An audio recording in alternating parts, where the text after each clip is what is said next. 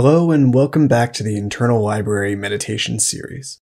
If you'd like to skip this introduction, the meditation will start at the 1-minute mark.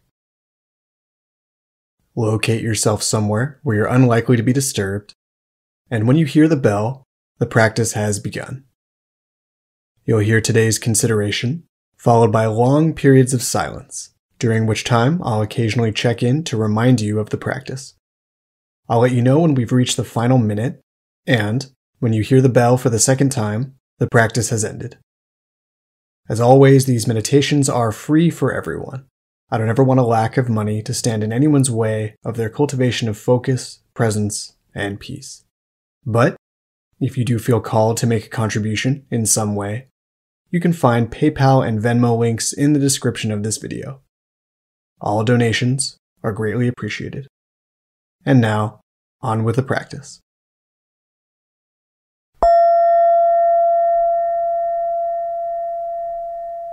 Take in a breath or two, and let yourself show up here.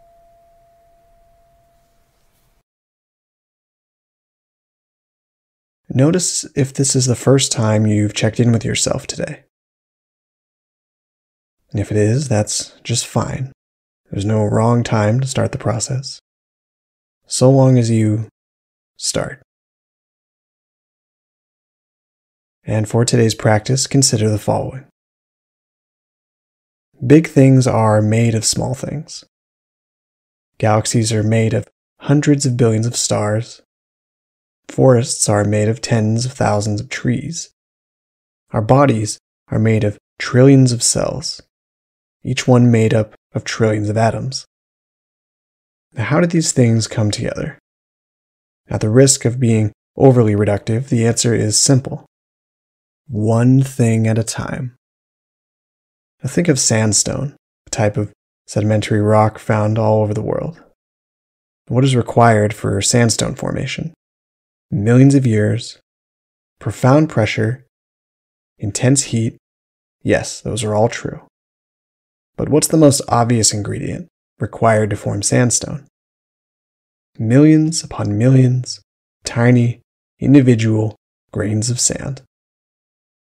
Each single grain adds to the whole, and the whole is nothing more than its parts, all fused together through geological forces. A steady state of presence in the mind is just like this. To be clearly here and now, often, nearly all the time, one needs nothing more than a whole collection of present moments. These moments, like the sand in sandstone, form together over time to create a state, a tendency, a personality, and a life of presence. Let's begin.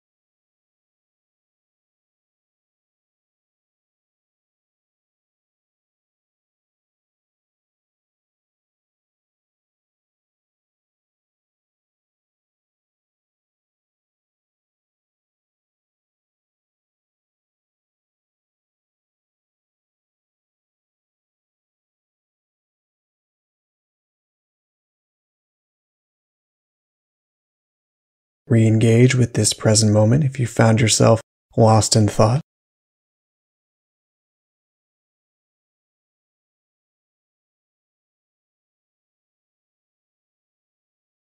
Focus on just this next moment. Find one moment of presence at a time. That's all you need. Indeed, that's all we can have.